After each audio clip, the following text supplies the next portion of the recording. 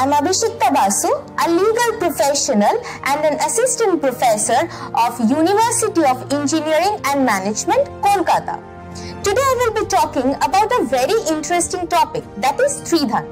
Now today I will be talking on behalf of the male section of the society who are actually worried if their wives give a false allegation for the demand of dowry. What you will do?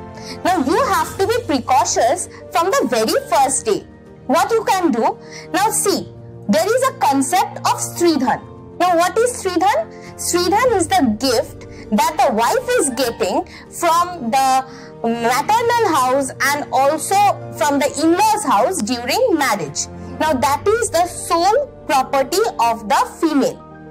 Now if she is giving a false allegation of dowry, then from the first day itself, you should write in paper how much gold she is bringing, how much money she is bringing in her own account, not for your account.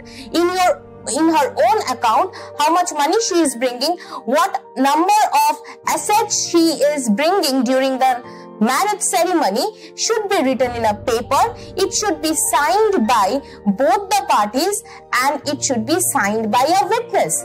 Now, in a future, you never know if your wife gives you a false accusation of demand of dowry during marriage. You have that paper. You can show and you can get yourself released from such allegation.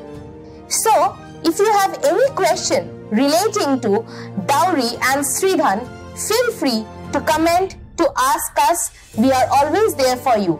And if you are a student, please come, join the profession, be a lawyer and fight your own case.